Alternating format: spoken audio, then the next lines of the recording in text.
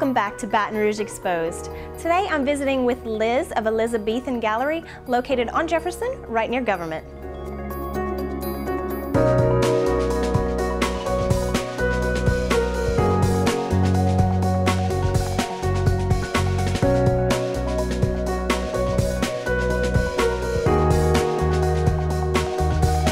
Liz, first of all, thank you so much for having me in your beautiful gallery. You're very welcome. So, how long have you been in the design and framing business? This July will be 34 years in the business. So what would you say is the overall design aesthetic of your whole gallery?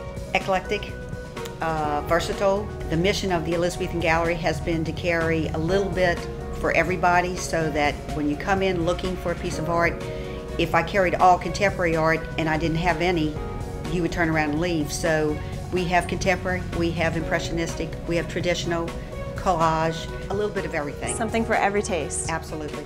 Now Liz, how important do you think the presence of artwork in one's home is? Oh, I think it is absolutely the final touch.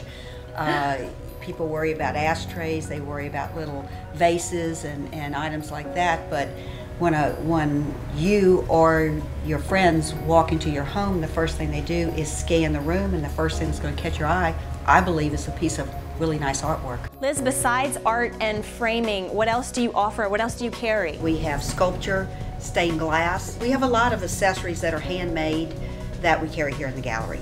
And what about local artists? And if so, how many do you feature here in your gallery?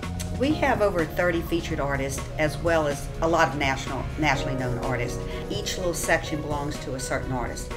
That way, if you are collecting, you can see a wide range of the artist talent. Exactly. We carry ballet. It's Danny Shobe. Danny is known for her beautiful fish paintings, her koi paintings.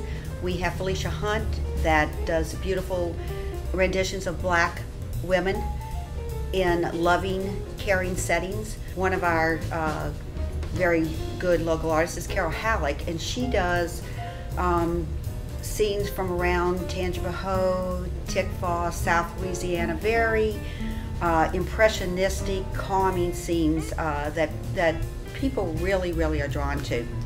One of our cute artists is Keith Cartoon Man Davis, and he does these really cute paintings of flamingos and dogs and birds, and in people-like settings that people buy by the dozens. Usually people buy 2 and 3 at a time. We also have beautiful work by Janice Evans. She has done a wonderful series of Venice paintings with very vibrant electric blue colors. Her water detail is just fabulous. We have Kay Lusk, and Kay is one of my newer artists but has really taken off. Kay loves color, and if you like color and you like strong, bold look, you will love Kay's work.